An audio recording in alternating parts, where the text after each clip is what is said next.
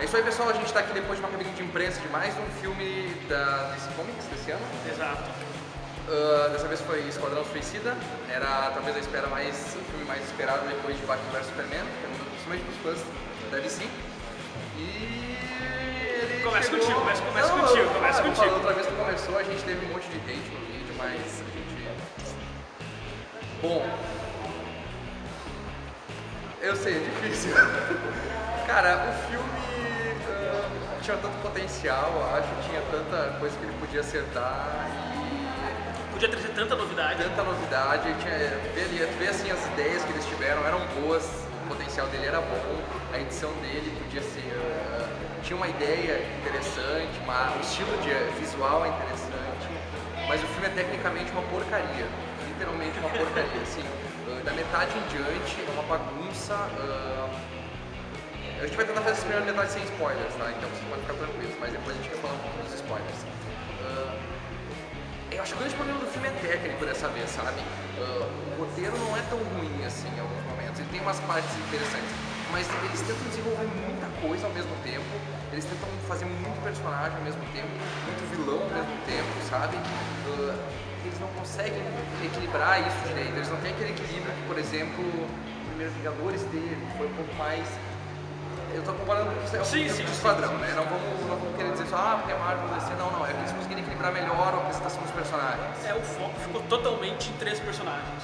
Somente esses 3, e só eles. Aparece. É o Pistoleiro, a Arlequina e, surpreendentemente, o Coringa. Não, eu não achei o Coringa foda. Eu achei que foi... Principalmente na primeira parte do filme.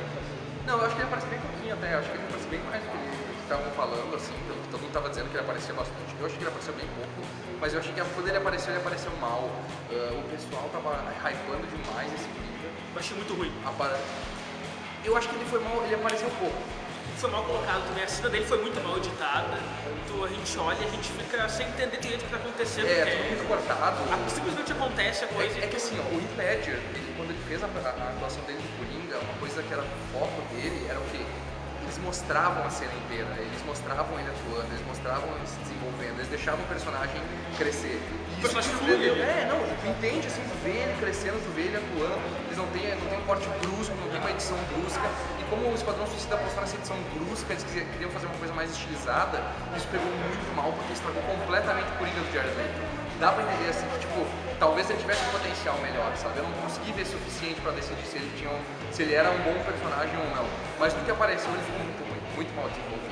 E tem algumas cenas muito desnecessárias, que nem aquela do trailer que ele tá deitado no chão, gritando e... Não, é completamente estilizada. É aleatória, a cena não contribui pra nada, não serve pra nada, tá ali só pra tá ali mesmo. A parte assim, ó, o começo do filme começou bem até assim, eu achei que teve um início legal, mas a partir da metade em diante eles parece que entram numa vibe de filme B, sabe? Que é tipo eles caminhando pelas ruas e enfrentando um exército de pessoas, é que nem se fosse o Chitauri dos Vingadores, do primeiro Vingadores, só que piorados assim, efeito ruim, maquiagem ruim.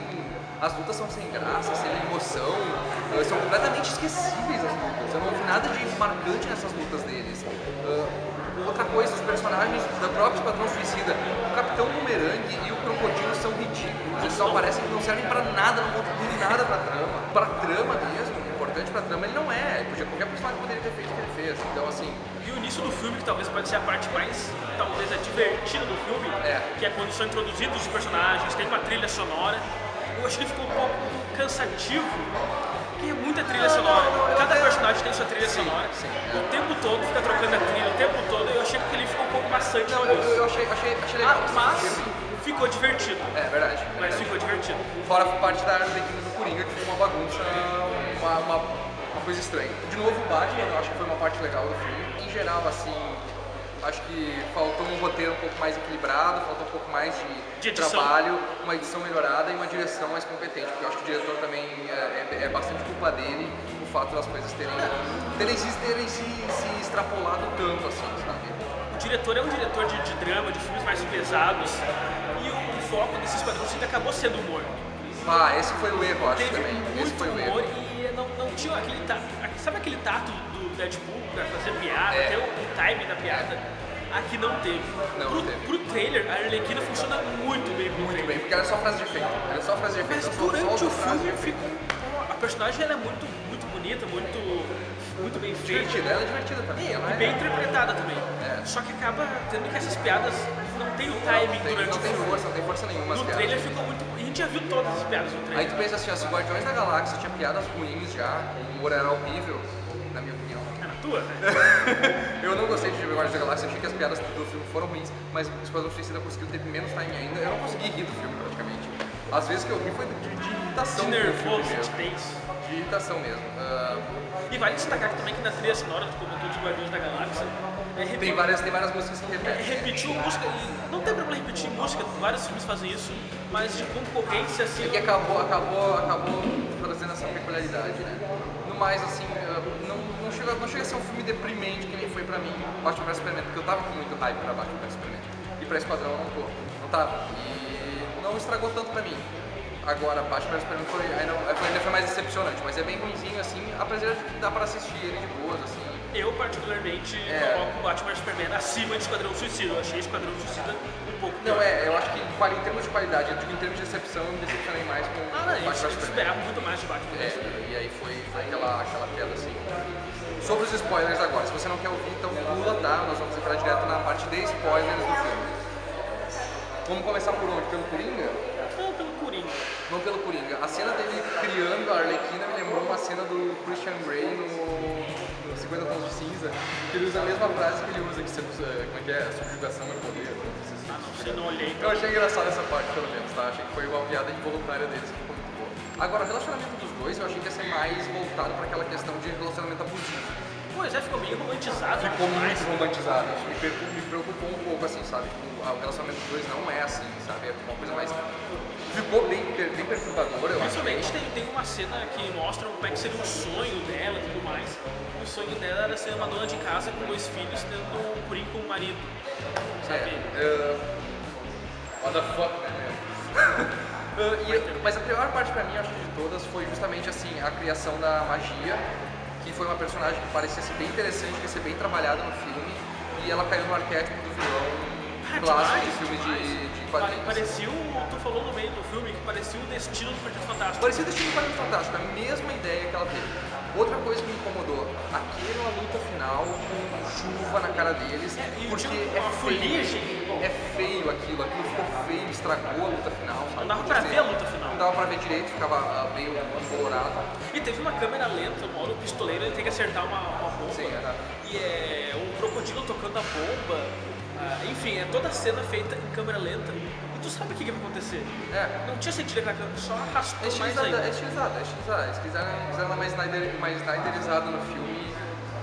Outra coisa que também ficou assim é tipo, poxa, eles são vilões e tal, eles tentam ficar se afirmando que eles são vilões o tempo todo, mas eles não tem nada de vilão. Pistoleiro o tempo, toda hora tem uma cena, um flashback, alguma coisa, querendo reforçar que ele não é aquele vilão, que ele é humano, que tem alguém ali. E isso ficou muito forçado, é o filme inteiro, sabe? Não é no início do filme, no início, no meio, é durante todo o filme no final. Isso eu acho que ficou muito cansativo, ficou muito maçante e forçado. Porque assim, eles querem humanizar demais os caras. É que é o Will Smith, né? O Will Smith. Ok, mas eu vou dizer uma coisa assim, ó. Aí tem uma coisa que vai até chocar um pouco, mas Arrow acertou o Deadshot melhor. Arrow fez um Deadshot mais crível, porque assim, é um personagem mais... vamos dizer assim, ele começa como vilão, mas ele se torna um Esquadrão Suicida, mas justifica melhor e ele continua sendo um personagem detestável.